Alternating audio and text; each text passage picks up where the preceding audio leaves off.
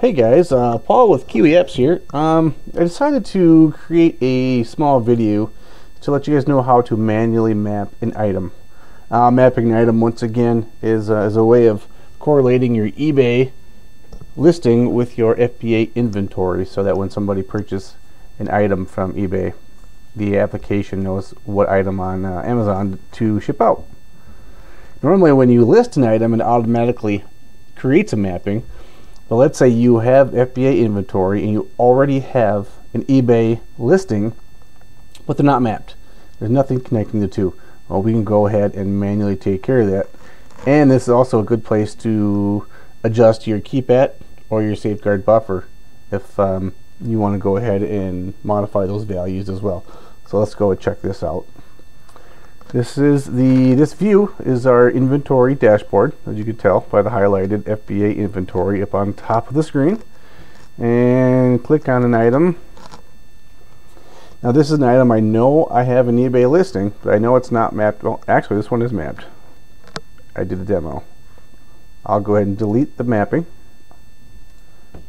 and we'll start over. So now there is no mapping for this guy. Click on eBay, my username, and then you want to go ahead and search for a keyword in the title of your eBay listing. So I know for sure I got waddles in the title. The application will search eBay. There we go. It found the item and it returns the eBay item number. Safeguard buffer 5. Let's set keep at 2. There's also little pop-ups to help you out with what these guys mean. The video camera here is delaying. There you go. Kind of has a delay with the cam studio I'm using to make this recording. Anyways, go ahead and click the add button. Now you have a mapping.